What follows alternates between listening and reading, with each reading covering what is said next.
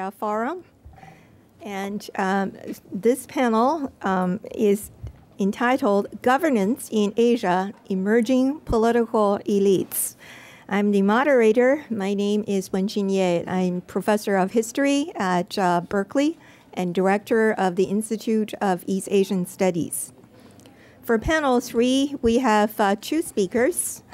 Let me introduce our first speaker, Professor Susan Shirk. Professor Shirk is the Ho Mulan Professor of China and Pacific Relations at the School of International Relations and Pacific Studies at the University of California at San Diego.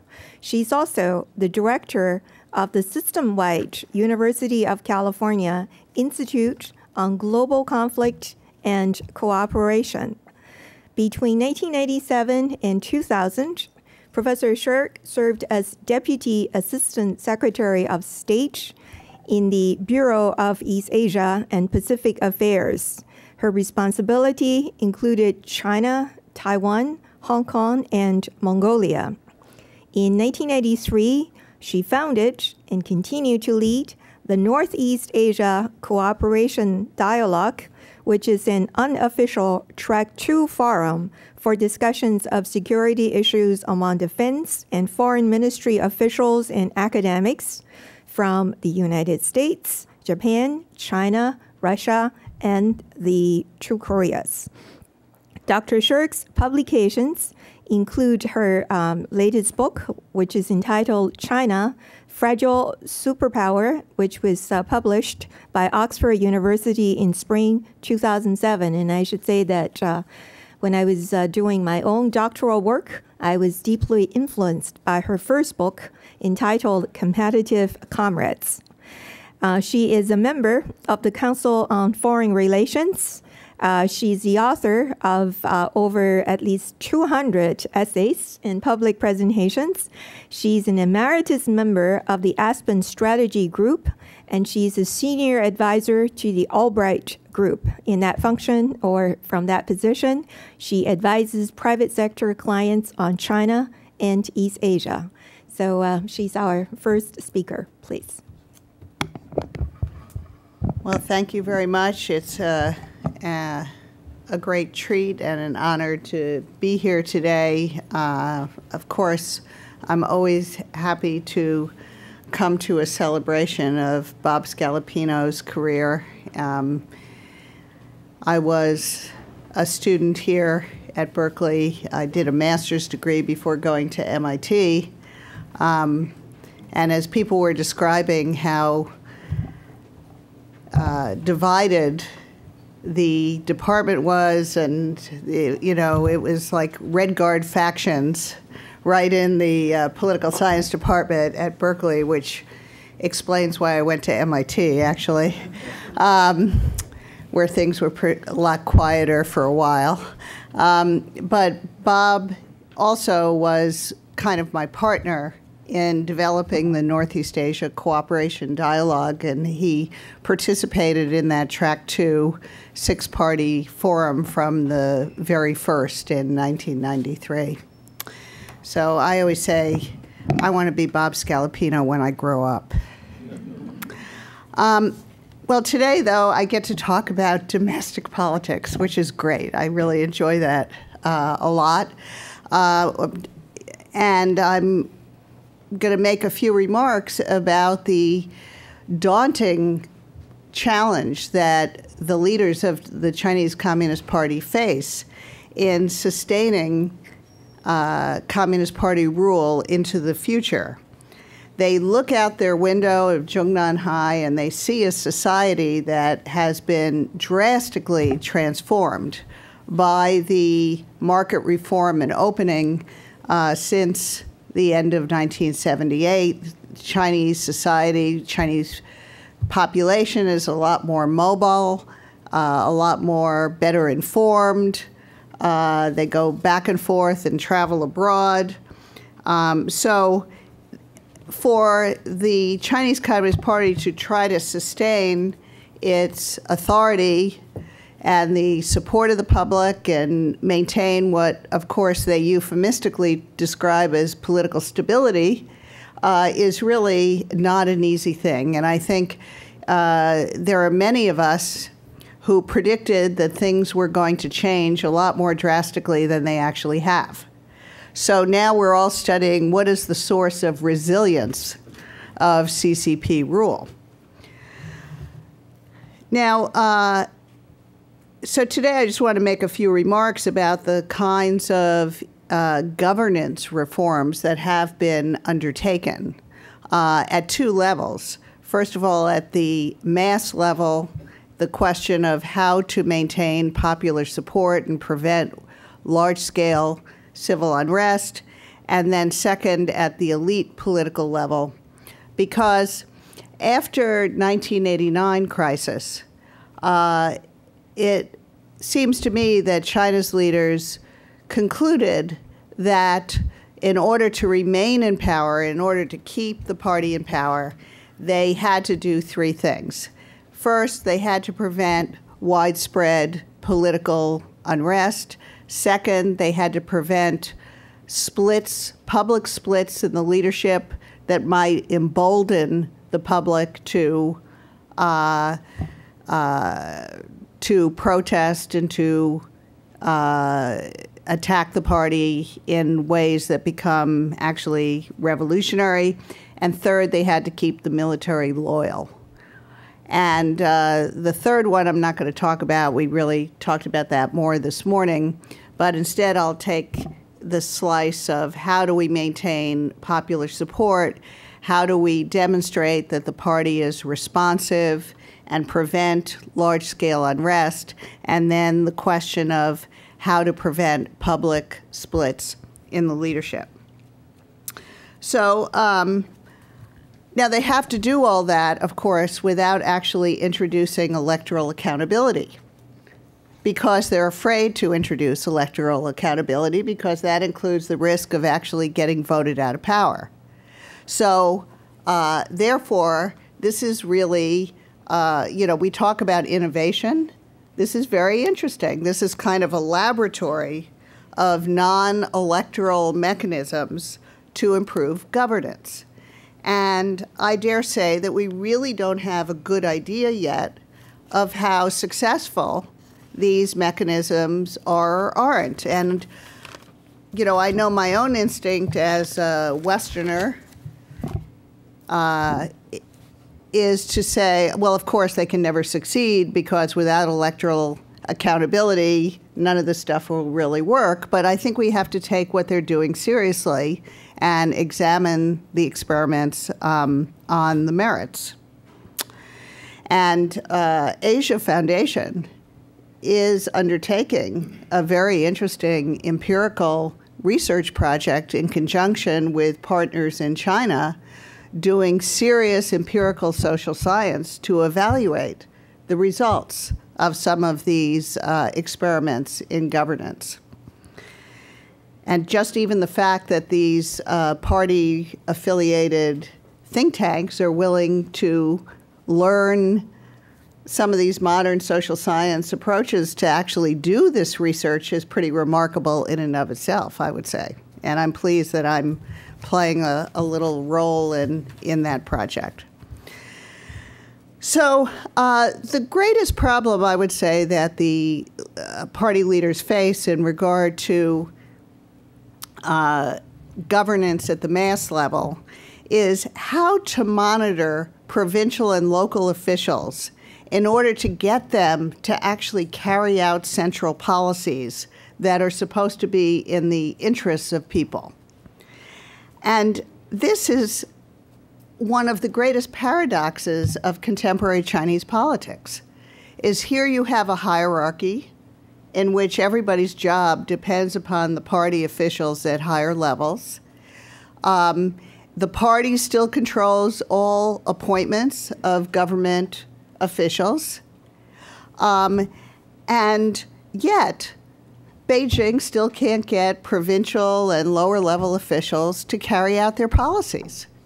And this is even after 1994, when you had a fiscal re-centralization. So this is a paradox. It's a puzzle that I would say we still don't completely understand. But it points out the difficulty that people like Kevin O'Brien have identified of how do you get policy implementation in this kind of system? How does Beijing monitor what is going on so far away in provincial capitals and below? Now, it's pretty obvious, and those of you who are political scientists studying China, you know that local officials don't spend enough on health education, pensions, environmental protection, air and water pollution. And Beijing wants them to do more, to put more effort into these areas because they understand that people, increasingly middle-class people, especially in the cities, really care about this stuff. And if the local officials don't follow the policy, then there is the risk of political upheaval. But the local officials continue to pursue their own individual interests, which they define as achieving high growth rates, meeting the hard target of growth, and also building flashy vanity projects that make them look like big, important people in their local communities, and incidentally also gives them the opportunity to line their pockets with payoffs from construction companies. So what has Beijing done? And if you look at a lot of the governance innovations, if you will, I think they are really primarily designed to find ways of monitoring local officials in a more effective manner. So they involve all sorts of ways of getting feedback on the job performance of officials without actually having them stand for election. People can introduce lawsuits against the government. There are public hearings, public comment on all new regulations, the new open information regulations. And of course, what I'm particularly interested in is the media, that the Chinese government has really had to open up the possibility of media supervision, create watchdog media. Of course, there's censorship, but still in certain areas, especially ones like environment, like food and medicine quality, where public dissatisfaction could be really very politically dangerous, they have pretty much given the media carte blanche to serve as fire alarms to flag emerging problems so that then the government can try to fix the problems before they stir up too much public unrest. And in the process, of course, of especially introducing these governance experiments, what they're doing is inculcating the norms of transparency, rule of law, and democracy. You do searches on all of those topics, you're going to find a lot of discussion in the public domain in China about these. And sometimes I wonder if by having to turn to the toolkit of democratic governance without actually introducing a lot of the real institutional accountability, they are kind of laying the groundwork for a normative challenge, a real fundamental challenge on the part of an opposition movement that says, well, you talk a lot about all this stuff, now we're the ones who want to actually deliver it to the Chinese people. At the elite level, how do you prevent public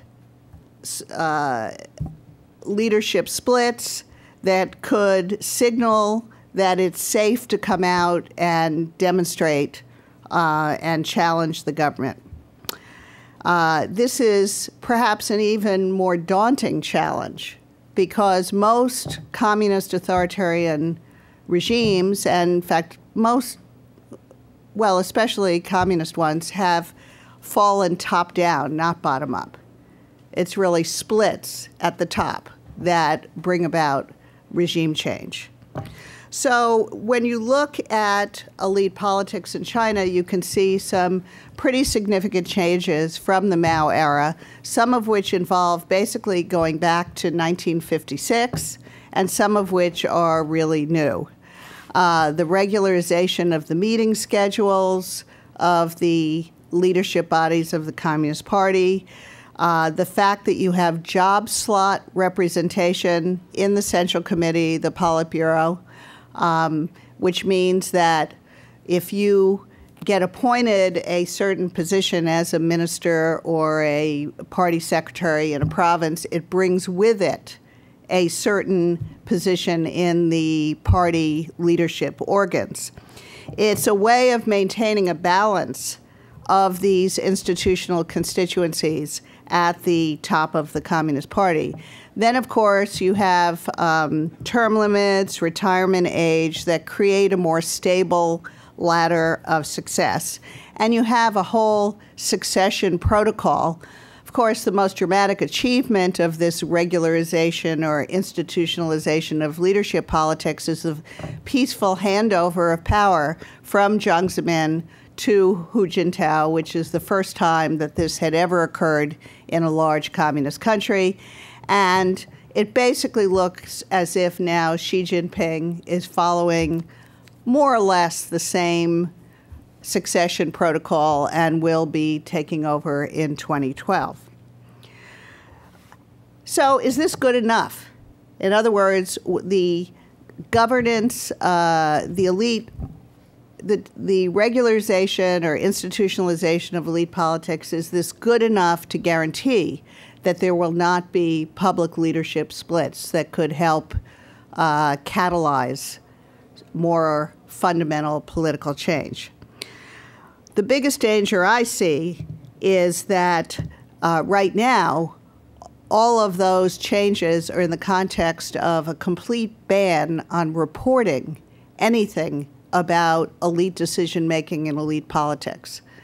One of the great anomalies, if you look at Greater China, is that in Hong Kong, they've been reporting more or less accurately about elite politics in Beijing for decades. And yet just over the border in the PRC, it is absolutely taboo to discuss elite politics.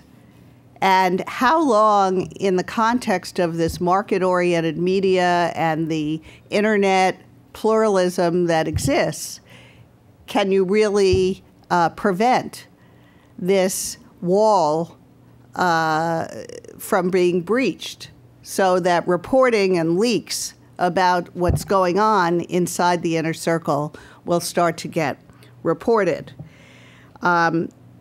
And of course, right now, since Wen Jiabao gave his remarks about democratization a few months ago, and Hu Jintao's comments were much more lukewarm, you might say, a lot of people in China are speculating that there is some division at the top about the prospects for political reform. Who knows? But once you start to see those differences, that really is potentially quite dangerous.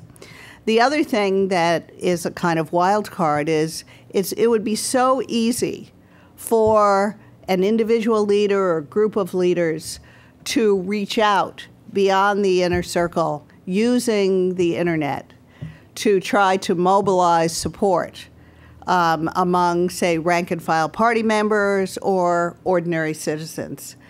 And yet, it hasn't happened yet, but there are some hints of it in, say, Bo Xilai's populist efforts to make himself into a kind of political rock star.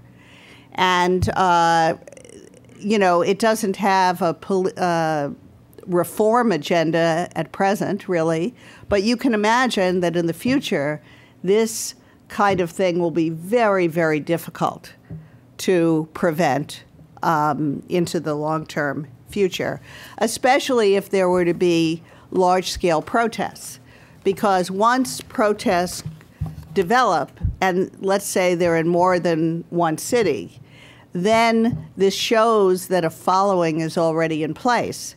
And I think it's very tempting for a leader to step forward and say, I'm your leader, and let's, we've waited long enough to change this political system, and it's time for a change. So the governance changes and reforms are very interesting. I think we need to take them seriously and study them carefully and empirically. And it will be, just as China's market reform was a great experiment in world history of introducing a market economy into a communist political system, now we see China introducing these non-electoral governance reforms, and we have a chance to see how they'll work.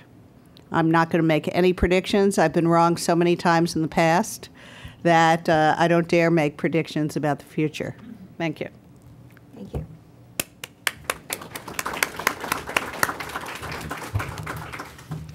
Thank you very much. This is a set of remarks that, first of all, is predicated upon an affirmation of an institutionalized system of elite politics with its own internal structure and incentives. And then at the same time, especially at this moment, it's getting complicated or destabilized by the irregularized flow of information thanks to internet technology.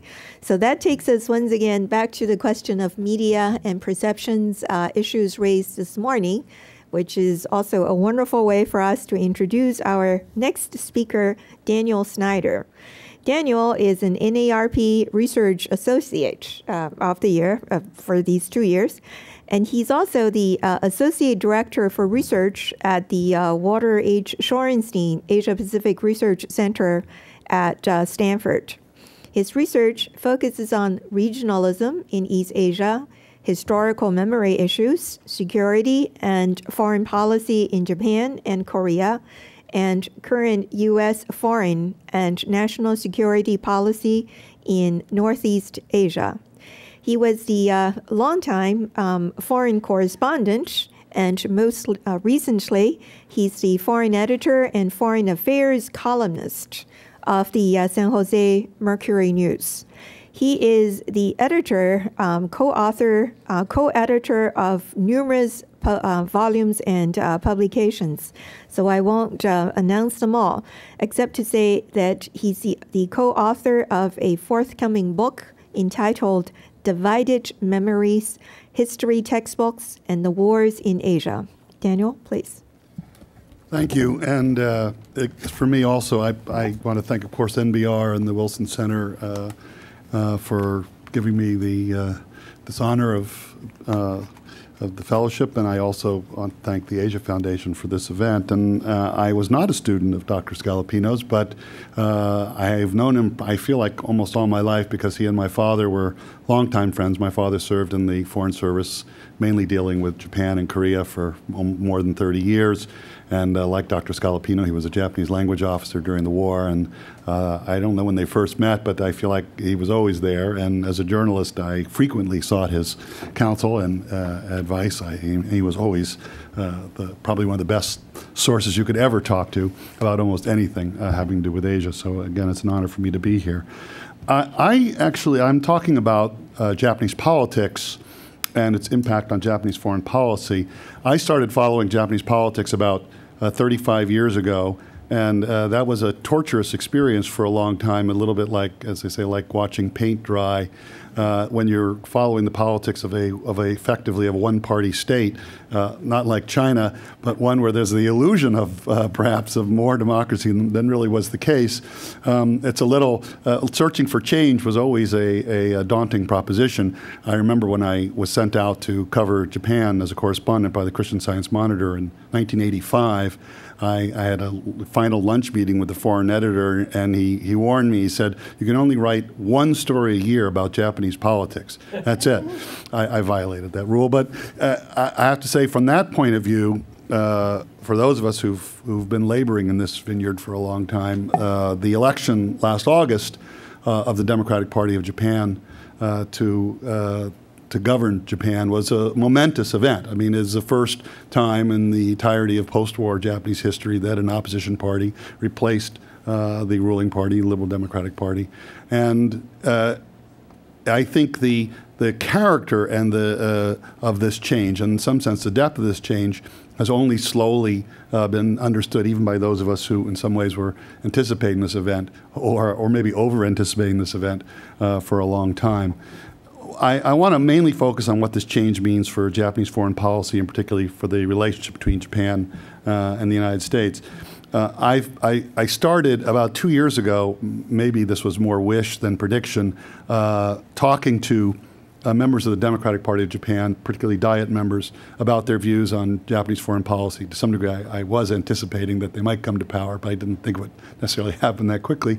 I've continued to do those interviews, even most recently just last month in Tokyo. So I spent a lot of time talking to Diet members, looking through the DPJ's own printed documents, which are quite lengthy, and there's a lot of them on their thinking on foreign policy, and talking to the sort of foreign policy intellectuals who surround the DPJ, and they have a certain coterie of people, and going through the history of the party and how they were thinking about Japanese foreign policy from their inception. And I want to give you a little bit of what I've gleaned from that. There are two dimensions to change in Japan. One is the structural and one is the ideological. The structural, it may be in some sense even more important, although I'm not going to dwell on that.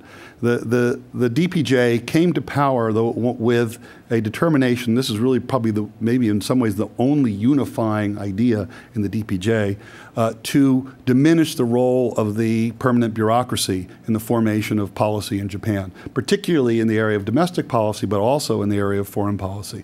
The sort of long time, what people call the Iron Triangle in Japan, the relationship between the bureaucracy, the LDP, and the business elite, and I'd say the other sort of leg of that triangle, if you will, is the mass media elite, that had really made policy in Japan for a long time, was the enemy of the DPJ. They're determined to change the very structure of governance. And that in the area of foreign policy, that meant that they came in and said that they weren't basically going to listen to the foreign ministry bureaucrats, the defense ministry bureaucrats. They were going to make policy on the basis of the political philosophy and the platforms of the party. And they came in determined to do that, and as a result, from the earliest moments of being in power, and I was in Tokyo in those early days, the foreign ministry bureaucrats were shut out of everything. And this is completely unheard of in Japan. And what it also happened to do was it shut down all the channels of communication that traditionally had existed between Japan and the United States. And the implications of that became clear as the base crisis over the U.S. bases in Okinawa emerged. On the ideological side, the DPJ, since its formation in September 1996, and you can track this through their party platforms that they prepared for every election campaign, had a really distinctly different view of foreign policy than the LDP. There are many areas of continuation, of overall consensus, but there are some distinct areas of difference. Since its inception, the DPJ has called for forging a more, they use the term equal partnership with the United States, and putting greater emphasis on the relationship of Japan with Asia, with China and Korea in particular, but also, by the way, with Russia. In the thinking of people in the DPJ leadership, Russia in some sense is sort of part of that reorientation or rebalancing of Japanese foreign policy. That may have something to do with the fact that many of the leadership, early leadership of the DPJ come from Hokkaido, where Russia is a very important issue. At the same time, while they clearly supported the security alliance with the United States, so unlike the old Socialist Party opposition, which had rejected the U.S.-Japan security alliance, there was none of that. They basically argued that there was, it had now reached the time for a true post-Cold War environment to take hold in Northeast Asia, that the security structure needed to be re-examined and realigned in accordance with the changes, the post-Cold War changes. And that included the reduction over a period of time in U.S. force levels in Japan, And in Okinawa in particular, from the very beginning, the DPJ took the position that the concentration of U.S. bases on Okinawa was an unfair burden on the Okinawans, and it needed to be significantly reduced. In its most extreme formulation, and that was held by its primary founder, Hatayama Yukio, he called for the creation of, he called it a new AMPO without a permanent U.S. military presence. And he still, actually, I spoke to him just a few weeks ago, and he still basically holds to this view that eventually the security alliance should be able to function without actually a permanent U.S. military presence on Japan. Clearly, this is a difference from the LDP on security policy. And in other areas as well, I'd say the DPJ was much less enthusiastic about the trend we had seen particularly since the early 90s and the mid-90s, towards the globalizing of Japan's security role in support of U.S. security needs. The LDP under Koizumi was perfectly willing to lend itself to that to a large extent.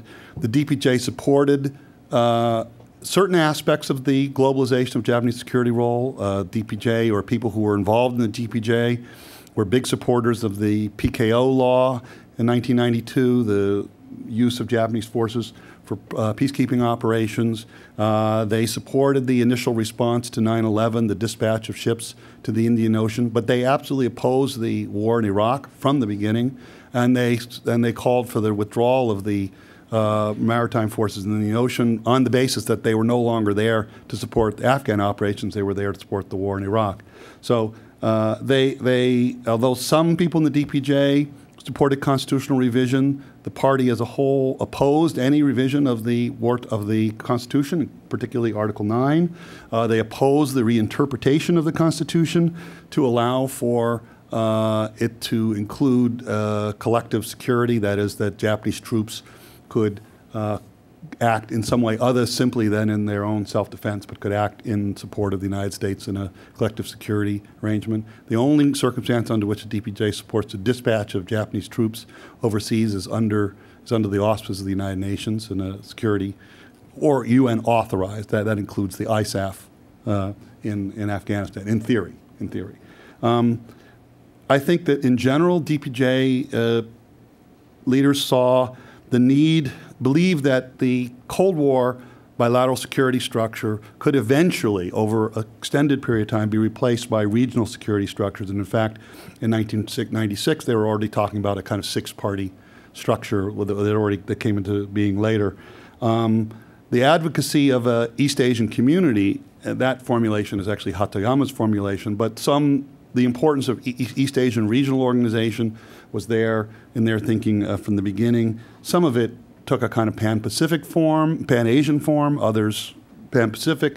I'd say, as I mentioned earlier, that for the most part, they didn't see this as an anti-U.S. thing or a pro-Chinese thing. Rather, they saw it as a way of reasserting Japanese leadership in the region, and in some ways as a form of kind of soft containment or management of China's aspirations.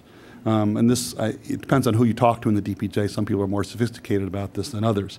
The DPJ also took a very different stance towards Japan's wartime past than the LDP. The LDP's views on this are dominated by its right wing, which tends to have, in some cases, an openly revisionist view of the wartime period defense of Japan's imperial actions. The DPJ sees the need for Japan to deal much more forthrightly with its wartime past in its relations with its Asian neighbors, and that's a very, they called for a creation of a national cemetery to replace the Yasukuni Shinto shrine, for example. So those are areas of clear difference. I've labeled this outlook the new Asianism because in some ways it's rooted in a deep debate that's been going on in Japan since the Meiji era. Are we part of the West? Are we part of Asia? Asianism in Japan has taken many forms, some of them an imperialist form, but also an anti-imperialist form, if you go back to the thinking of, say, Ishibashi Tanzan in the 1920s and 30s. I think the DPJ sort of harkens back to that kind of anti-imperial Asianist tradition in Japan, but obviously in a very different post-war context, that is the context of Japan's defeat in World War II, which remains, I think, in some ways, the overarching backdrop for any discussion of Japanese foreign policy. So this view was the consensus of the core group of people who began to meet semi-secretly, actually, in 1995. They met in a hotel suite near the Diet, starting at least reserved the room at 11 o'clock at night. They would meet till 11 till 1 or 2 in the morning because they didn't want reporters to find them. And that core group of people was Hatayama, his brother Kunio Hatayama, the socialist governor of Hokkaido, Yokomichi, Sengoku, who's now a socialist, who's now the chief cabinet secretary, Kaeda Banri, some other people I don't want to mention right now who were more secret parts of this, with the backing of people like Khan, who's now the prime minister, and Edano. They combined, I'd say, 3 groups of people, a sort of nationalist, conservative, liberal, if you will, strand that comes out of the LDP. That's Hatayama. And Hatayama, very much, if you go to his office, his personal office, on the wall is a picture of his grandfather, who was the prime minister in the 1950s. His grandfather was, very much concerned about ending Japan's dependence on the United States. He was the one who wanted to normalize relations with China, with the PRC. He normalized relations with the Soviet Union. I think it's that sort of strand of conservative thinking in Japan that's a little more, I'd say, who sees the need to end dependence on the U.S. Then the other strand are ex-socialists. I'd say these are not the ideological left of the Socialist Party in Japan, which were in fact Marxist, but more sort of pragmatic social democrats of a sort of European type. And lastly, sort of civil society activists. That's where Khan comes from, and some other people. Khan actually has no interest and never had any interest in foreign policy. So I never actually interviewed him because I didn't think he would be a player. Wrong about that. So then later on, 2 groups from the LDP, or people who came originally from the LDP, joined into the DPJ. The Maehara group, Maehara is now the foreign minister, is probably more, I'd say, closer to the Yoshida consensus in Japanese foreign policy, more pro-U.S. security alliance-centric, I'd say, much more skeptical about China, and then the Ozawa group. But I'd say, in large part, although there are differences there, they all shared, I think, broadly this consensus about foreign policy. Now, let me just say a couple things. I don't want to go on for too much longer. The U.S. reaction to this was, there were two reactions to the coming to power of the DPJ. One was the kind of the don't worry reaction that said, okay, there are some differences here, but they're not that big of differences. There's still basically a broad consensus in Japanese foreign policy that will continue. Whatever problems we have are the problems of transition, although I think Americans kind of saw this as an American transition. That is, they didn't understand the depth of change that had taken place. This was a first-time transition. And that they basically believed that, whatever problems, that eventually the Japanese would revert back to the consensus of the post-war period. The second view was a more alarmist view that saw the DPJ, particularly Hatayama and Ozawa, as being anti-American, pro-China. Some of that was based on a reading, and in some cases I'd say a misreading of some of Hatayama's writings, but it's easy to see. I can understand how people reached those conclusions, so I thought they were overdrawn. Now, all of this has now played out in the last more than a year in a period of incredible turbulence in the U.S.-Japan relationship, because it ended up focusing on, first of all, the issue of the the relocation of the U.S. Marine Air Station at Futenma to another part of Okinawa. I'm happy to talk about this issue. I've written about it extensively. I think that 2 things went on there. One is that the DPJ is sensitive to domestic politics in a way that has never been the case in Japanese foreign policy before. Japanese foreign policy is much more driven now by having to worry about public opinion, elections, than when it was made by a small group of people behind closed doors, and you had a one-party rule that where you didn't have to worry about essentially losing power. So now, and that was very true in the case of Okinawa. The DPJ wanted to win elections. They wanted to win elections in Okinawa, and they have always supported the opposition in Okinawa to the relocation of the space. That's been their position since their first party platform was drawn up in 1996. It's not a new position on their part. And they won every seat in Okinawa in the election on the basis of that. Americans thought they should just sort of walk away from, what they had pledged in an election campaign. The DPJ didn't see it that way, and that was part of the problem. The other part of the problem was that Americans read, probably not incorrectly, that behind the narrow issue of the base was the bigger question of this desire of the Japanese to rebalance their relationship, to refocus their relationship, and to move towards a significant reduction in the U.S. military presence. And I think that without getting into details, the management of this issue on both sides was I'm going to offer it in my class that I teach on U.S. foreign policy in Northeast Asia as a case study of really bad management of alliance relations on both sides. The Japanese side is probably very well documented, but I think you could make a case the Americans didn't do a very good job of it either. All of that then led to a crisis which ultimately led to the downfall of the Hatoyama administration, the change in cabinet. It's the first time a Japanese cabinet has fallen over security issues since Kishi in 1960. So it's not something that happens very often. The new government, the Khan administration, I think many Americans have, overinterpreted them as having somehow had a kind of realist moment. They now understand the dangers of the neighborhood they're in. They had the Chonan incident. They had the Chinese. Now they see that they really need the security alliance with the U.S. and they've gone back to that comfortable post-war Yoshida Doctrine consensus. I don't read it that way. I think the main lesson they learned was the lesson LDP governments learned and relearned over and over again, which is that you better learn how to handle gaijin, or you will lose power in Japan. It's how you manage your relations with the Americans is really important. It's actually not what you do, because in fact they've done nothing on the Okinawa base issue yet, and I'm pretty sure that they will not be able to deliver that good in the end. But how you're perceived is very important, including by the Japanese public, and they've understood that. So they stick to a certain set of words, and they never divert from them and just keep repeating them ritually. U.S.-Japan relations are the keystone of Japanese foreign policy. I heard that from every Diet member I spoke to as like within 2 seconds of having started a conversation with them. So they got that part down. But I think if you look, for instance, at the management of this recentism with China, you'll see that fundamentally they're still committed to I'd call it a kind of cooperative engagement with a hedge approach towards China. In the end, Sengoku and the political leadership in the DPJ stepped in to end that crisis. They took it out of the hands of the bureaucrats. They handled it through political channels. It was DPJ politicians who went to Beijing, created a back channel, set up the basis for backing down from this. I'd say that it's very important to understand that I think in some ways, I believe the United States and Japan really approach China in the same way. That is, both of them have a strategy of engagement, fundamentally of engagement with China, in which the security alliance functions as a hedge.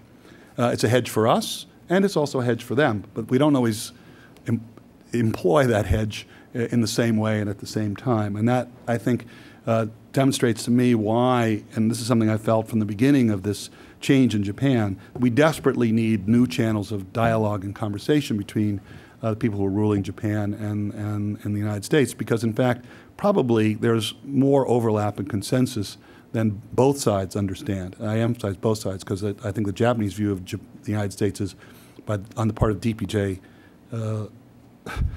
members, is pretty poor. I would hesitate to publish some of the things that people said to me, because people their eyes would roll in their heads about 4 times over, just at the level of lack of understanding of some basic facts more than anything else. So I think there is a desperate need for strategic dialogue. We seem to understand the need for strategic dialogue with China much better than we understand the need for strategic dialogue with our principal ally. And that's my sort of policy bottom line that comes out of this. So let me stop. Sorry. Thank you. Thank you very much. Now, for discussion, we turn to Peter Lorentzen, who is an assistant professor in political science at UC Berkeley. Peter received his PhD degree in economic analysis and policy from Stanford's Graduate School of Business. He studies political economy and economic growth with an emphasis on a focus on China, and he specializes in the application of game theories to models. He has recently published a book, Death and Development. So with that, Peter, please comment. Actually, that was just an article. I think there was someone who's mistyped Sorry. that one for you. But the book will come out in a couple of years and will be thrilling, so I hope you all purchase it when it does get there. So thanks to Professor Shirk and Professor Sneider for their fascinating comments. I think what I'm going to try to do just to kick off the discussion here is to talk about some of the parallels between, or contrasts and as well as parallels between the political changes in China and in Japan, and how they've kind of played out in their foreign relations. As Dan's just been outlining, in Japan, with the DPJ coming into power, there's been sort of a shift towards an increased populism, less reliance on experts who, unfortunately, had also a big knowledge base about how the U.S. and international politics worked, and instead that policies being made more by people with an eye to domestic political considerations. Although, at least to hear Dan tell it, it doesn't sound like that. Obviously, we're not going to be happy with the outcomes of this, but it seems like it's almost it's surprising we got away so long with being able to deal with experts who happen to think that doing mostly what the U.S. thought was good would be a great policy for Japan. And so to see them, push further links within Asia that may not always include the U.S. as onlooker or as prime mover. I'm not that worried about Japanese objectives. That I think that's terribly detrimental to us. So we see sort of that move away from the elite and the bureaucracy and move towards populism. In China, we see not the opposite move, but sort of moves in different directions. If we look at it over time. So first of all, as Professor Shirk has outlined, there's certainly been a move across all policy dimensions to be more populist in China, and Professor Shirk's talked about this a lot in other research, how this plays out in foreign policy. But at the same time, we also see in China sort of a development of, over the sort of the long haul, the past 20 years, alongside this shift towards populism, a much greater understanding, a much higher quality of elites, and a much greater understanding of how the rest of the world works, and I think generally better channels of communication. So now when you meet with high-level Chinese leaders, and especially with the diplomats, but with other people as well, they've spent significant amounts of time abroad. They've often been educated abroad. A lot of the higher-level people, their children have gone abroad too. So they sort of now they know how we think and are less sort of naively reactionary in a way that they were maybe 20 years ago. Unfortunately, there is still. So that's sort of generally a good thing. They mostly know what we want and kind of why we want it and how we're thinking about things. But unfortunately, that's paired with this need to be responsive to the perceived popular opinion in China. This is a very real thing,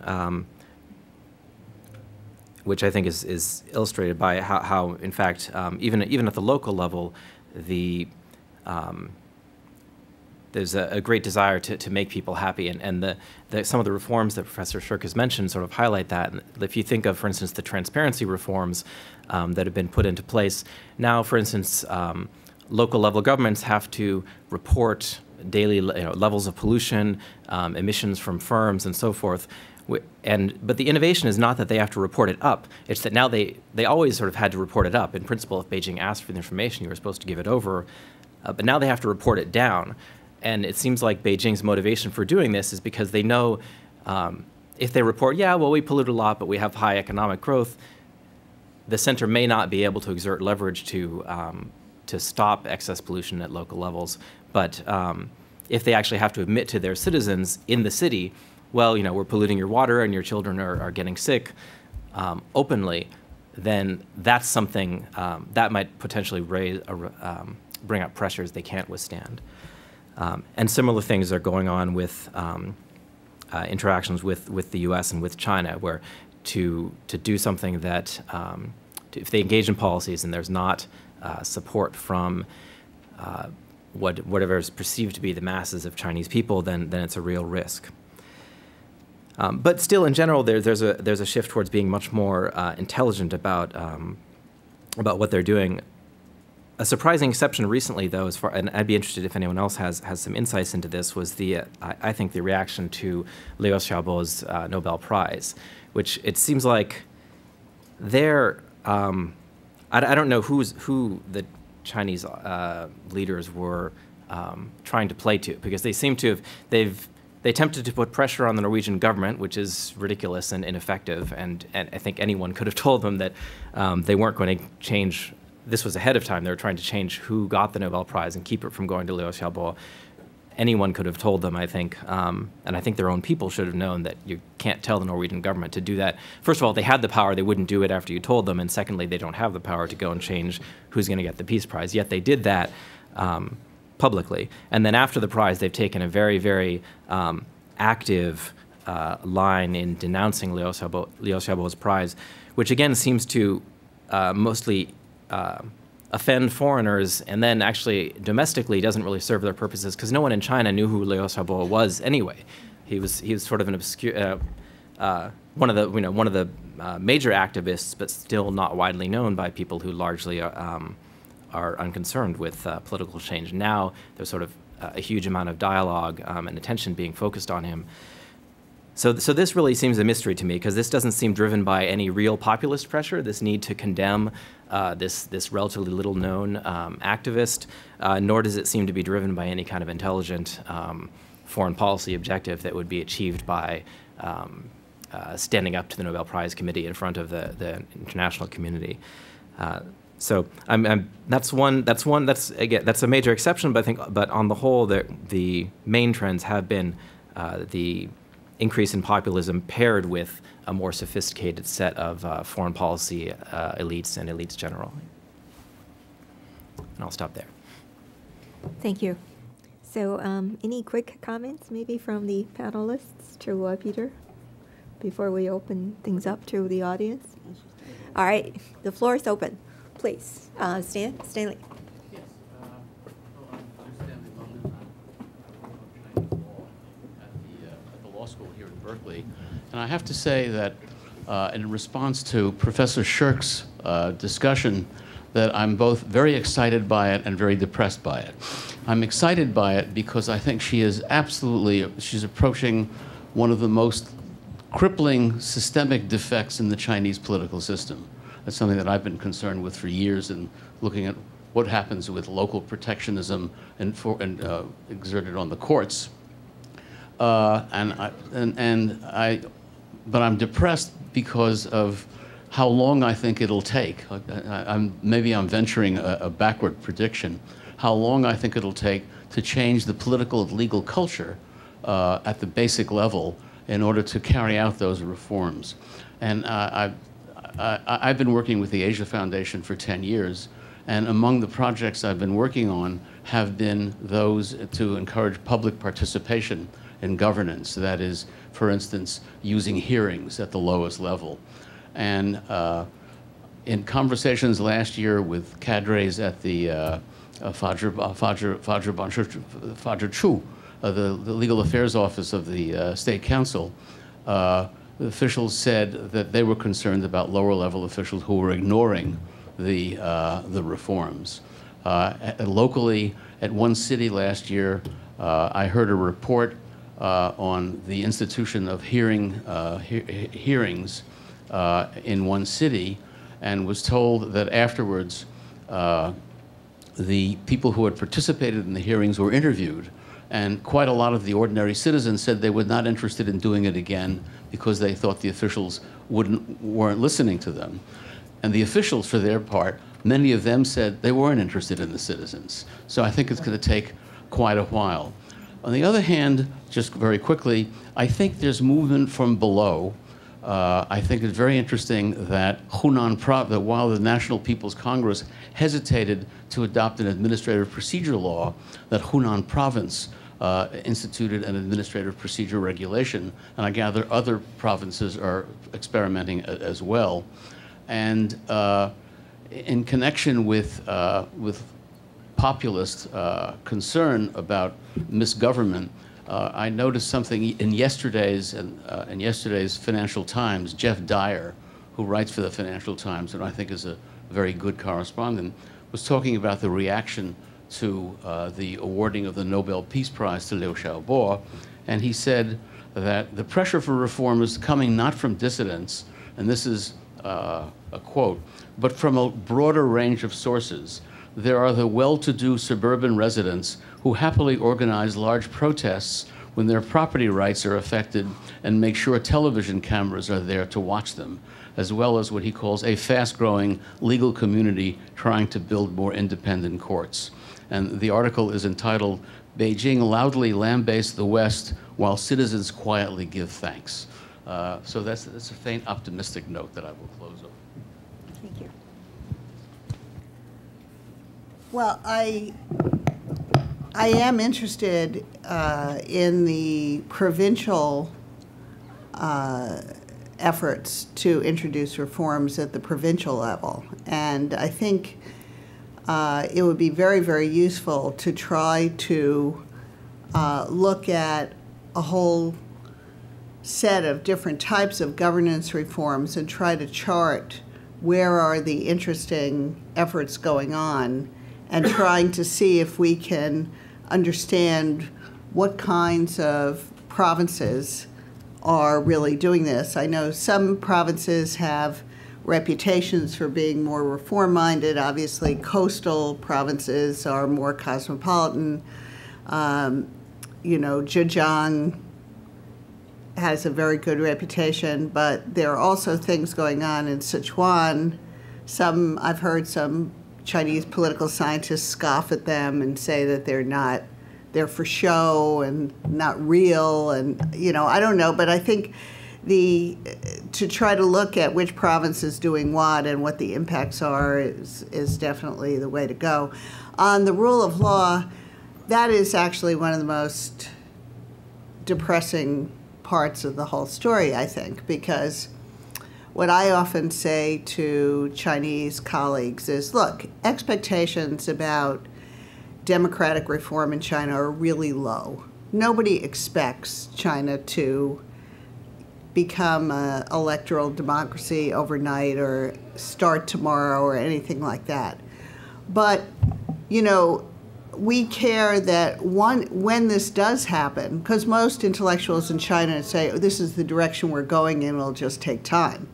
But to be successful, to create a stable democracy, you have to have an independent legal system. And so they talk a lot about rule of law, but the legal system is still completely under the thumb of the Communist Party and local power holders. So that's one of the most discouraging things. And I think it's something, since they have adopted this norm about rule of law, it's definitely important to call them on that. And, basically keep pushing on why they're so worried about giving courts the independence to make their own decisions. Thanks, Mike.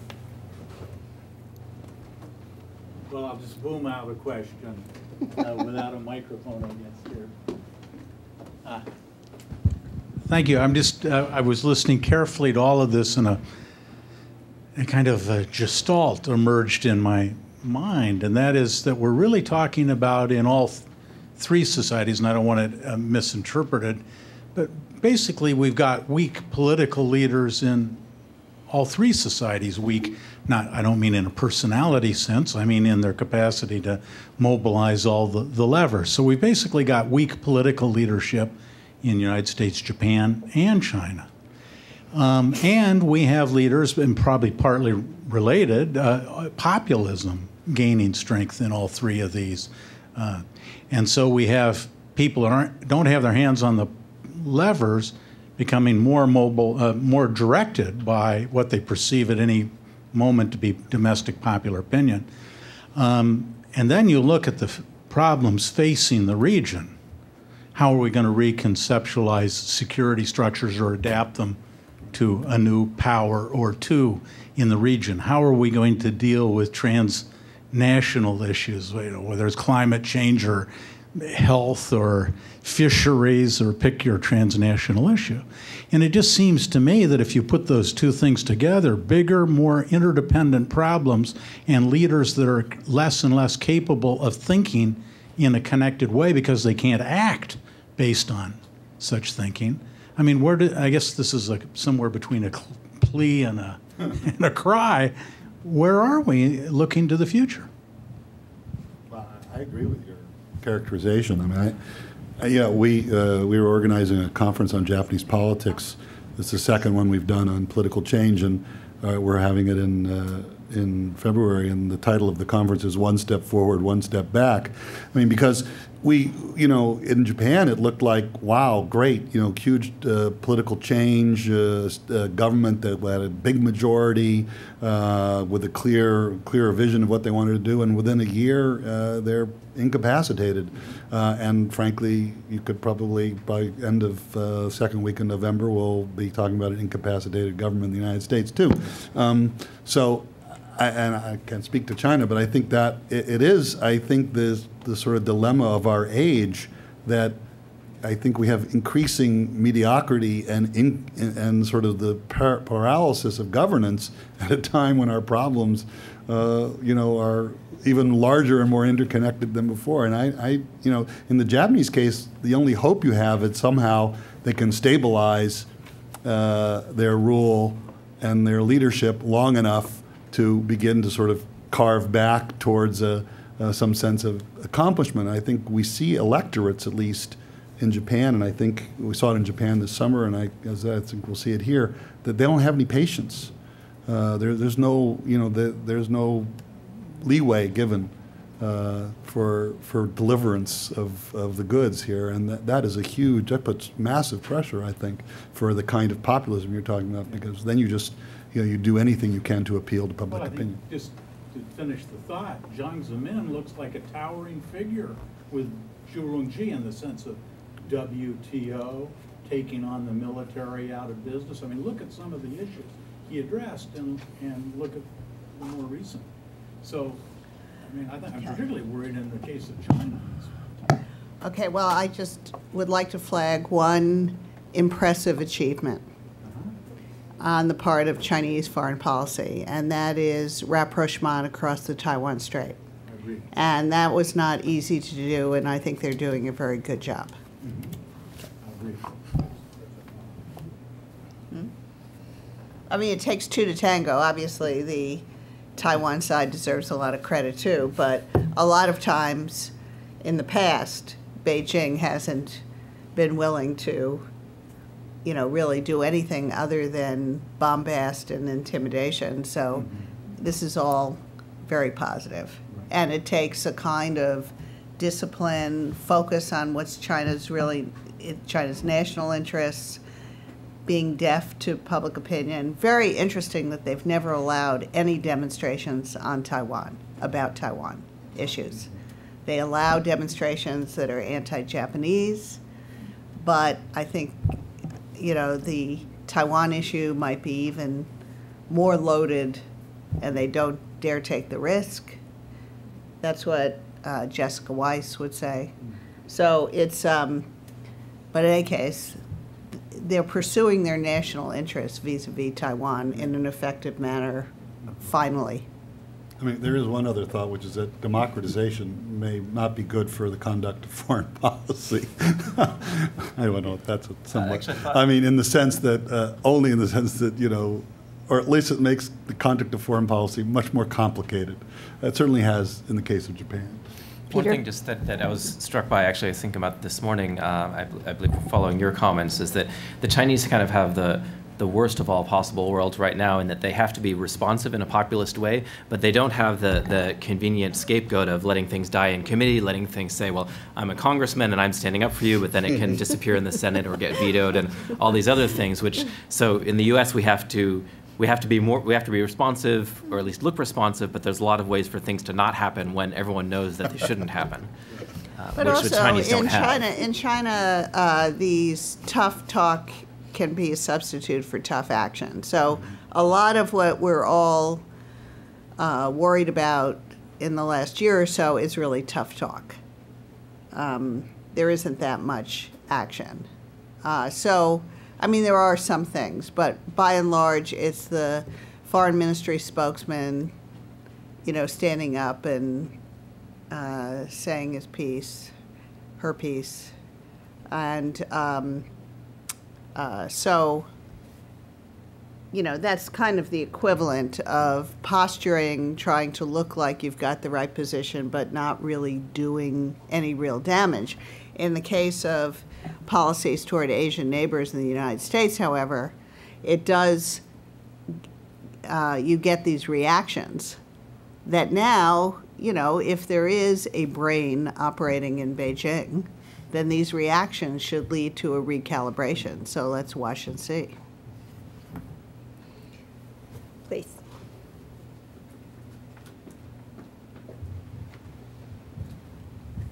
Dan, I want to push you a little bit more.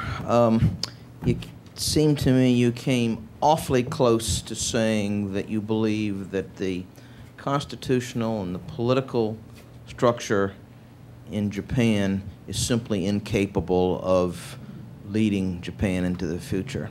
You didn't say that, but that's clearly seemed to me what you were implying. I assume you don't believe that.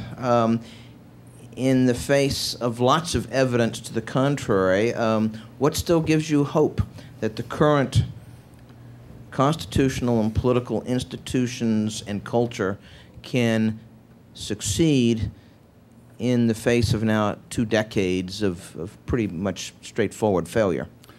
Well, actually, I mean, I greeted the election of the DPJ with a great deal of personal elation, to tell you the truth, because I thought that the Japanese policymaking process had reached a level of just paralysis and stagnation maybe long ago in some sense, and that the opening towards competitive politics in Japan was a healthy development, that it would give the policymaking process a little bit of a jolt and open it up. And I still believe that potential is there. And one of the positive sides of the DPJ is, first of all, they had the belief from the beginning that that policy should be discussed in the open.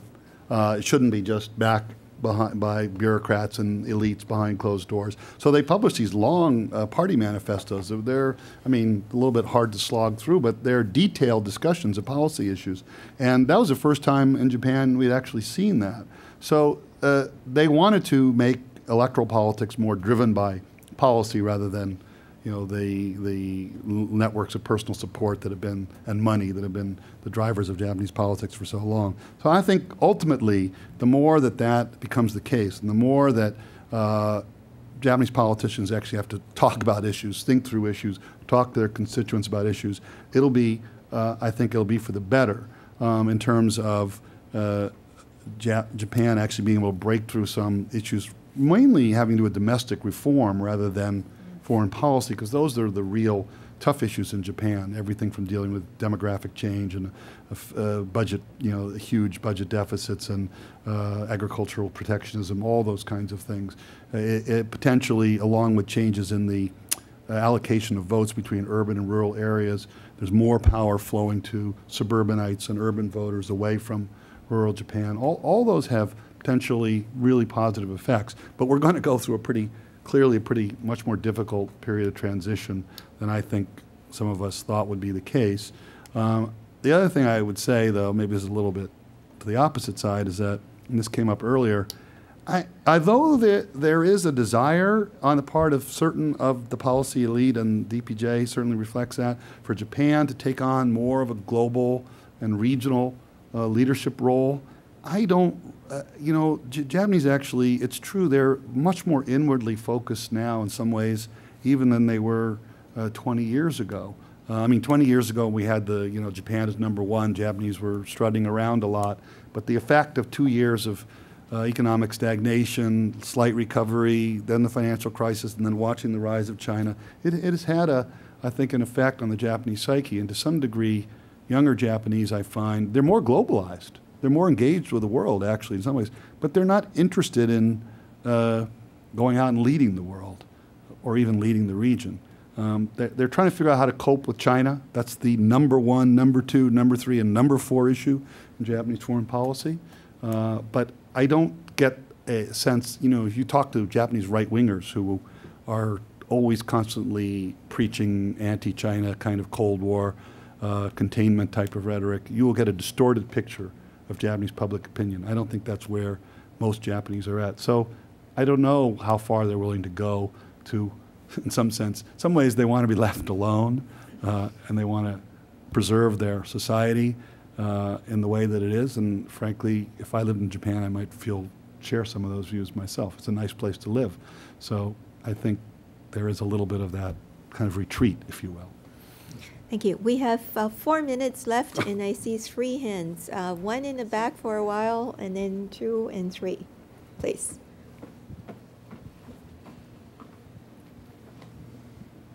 And I'm Jun Zhang. I'm a visiting student from Taiwan.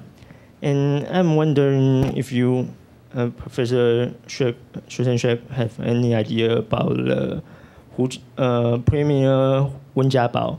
Why Wen Jiabao will make this speech about political reform at this moment? And did he will make any change in CCP? Is my question. Thank you. All right, thank you. Shall we hear all the questions? Sure. All right, please. Please.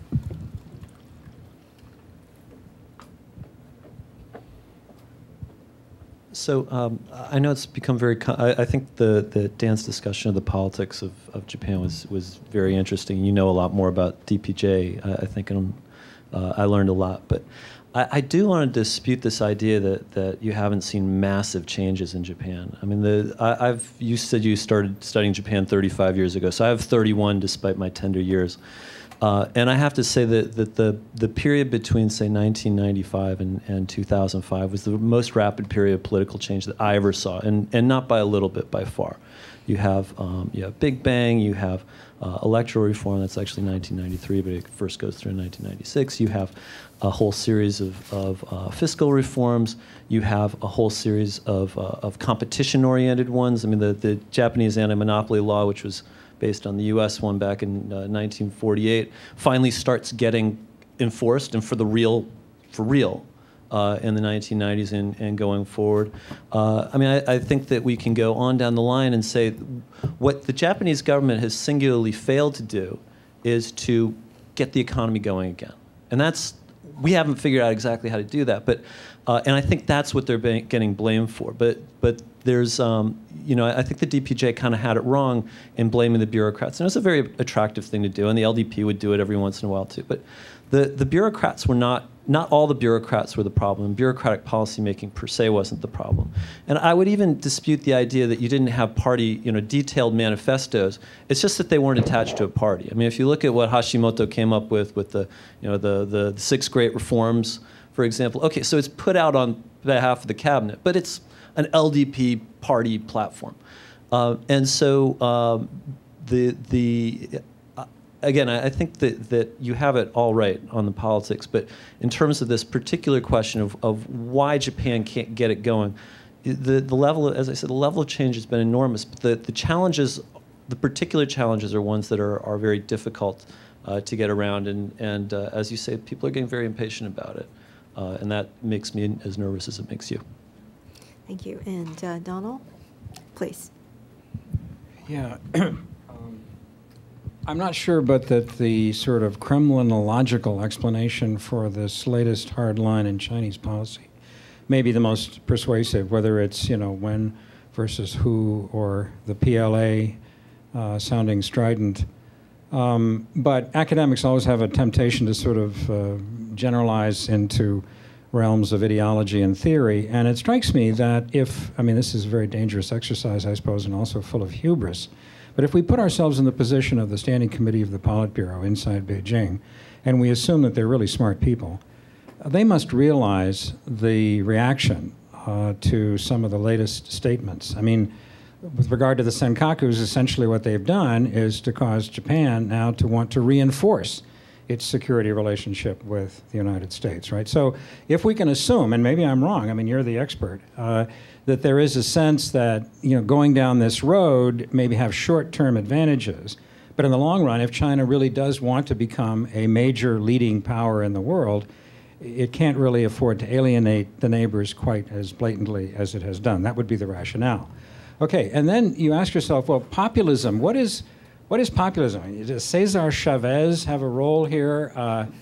I'm not sure. I mean, there is one absent sort of thought, and that's the Beijing consensus. We haven't talked about it. We know that the Chinese are proliferating Confucius institutes around the world, including in the United States. We know that they have some sort of rhetorical commitment to harmony, right? And it's fairly easy to think that in the wake of the American financial crisis, I mean, think of what happened as a consequence of the Asian financial crisis back in 1997. We had the Chiang Mai Initiative. It gave a tremendous stimulus to the growth of East Asian regionalism. And we have the American crisis in 2008, you know, with sort of, you know, Wall Street nakedly exposed. It's an opportunity, it seems to me, for the Chinese, not in a blatant way, but sort of a version of USIA during the Cold War, to say, look, you know, we've got a really good model. We're not just sort of slaves of the market. We are balanced. We are harmonious. The state has a role in the economy, right? And look, we've grown. You can't deny that at a tremendous rate. You too can get aboard. Singapore would line up. I'm not sure how many others would, but what do you think? All right, thank you. So 2 minutes each, please. Wen Jiabao's speech, I really am mystified. I don't know the answer. Some people in China say that he's concerned about his legacy and that he wants people to know that he really tried to move China forward toward political reform, but it was tough, but his heart was in the right place, you know, because he's kind of reaching the end of his political career. I don't know, but there are certainly the liberals in China who have been demoralized by recent policies, recent meaning the last decade or more, are heartened because they feel they have a little space to express their ideas now. The other, I guess a more cynical view is Chinese leaders, Hu Jintao has said things that are not that different, actually, in the past. And there's a Central Committee plenum now, and also around the time of National People's Congress, you get this kind of rhetorical recognition of the importance of political reform. Maybe it's just kind of a cynical way to look like we're responsive, this is a nod to all the problems, but meanwhile we're really not going to do anything that much about it. I don't know. As to Chinese foreign policy, Beijing consensus, don't get me started. I just, you know, this is a notion that is mostly Western generated, entirely Western generated, and that, yes, China is interested in improving its international reputation. They're trying to create a 21st century Chinese culture that revives Confucian ideas, but it seems pretty shallow. And they're not going around celebrating the virtues of authoritarianism at all, the way the Western, you know, Ramos and Stefan Halper and stuff, they're celebrating, oh, it's so much better, it's decisive, it really works. But the Chinese don't say that themselves. They focus on all the problems they have. So I don't see that they're really, they may be feeling more self-confident because China recovered first from the global financial crisis, and that I do think this creates a demand within China for a more assertive foreign policy rhetoric. But then anticipating the backlash from neighbors and from the United States, certainly many foreign ministry people anticipated, undoubtedly. But if these decisions are being made kind of at a political level, or some of these things are not decisions ever made, it's just military people shooting their mouths off. And yet they do it without fear of punishment. So some people in China say that the military cannot dictate the policy, but the civilian leaders can't stop the military from saying and doing things. So that's kind of a delegation relationship that's not working. That could be a description of the United States as well. I would just say I absolutely I agree with you about change in Japan. I think not an unchanging society, not at all. Otherwise, we wouldn't be in the situation we're in. But it does change slowly. I mean, I believe that the LDP, the Japanese political order, the post-war political order, which I think is intimately linked to the Cold War system as well as to Japan's period of economic growth, that came to an end in the late 80s, early 90s, really. And you could see it on the political side at that point. Yet the LDP managed to, after 7 months of a brief interregnum of a coalition government, regain power and hold it for more than 15 years. They had to adapt, and they had to be more reformist. They had to share power with other parties, but they managed to keep that political structure alive for a lot longer, frankly, than a lot of us thought in the early 90s. So a change did come, but it's a society and a system that doesn't reward revolutionary change. The Japanese don't seek it; they're not comfortable with it. It rewards incremental change, and sometimes that causes tension with the outside world. Ironically, we're at a moment where you actually have kind of a little discontinuity, and the people who seem more alarmed than anybody else are Americans. So who knows how to interpret that? All right. So on that very cheerful note. Thank you. Our thanks to the panel. And we'll take a 10-minute break.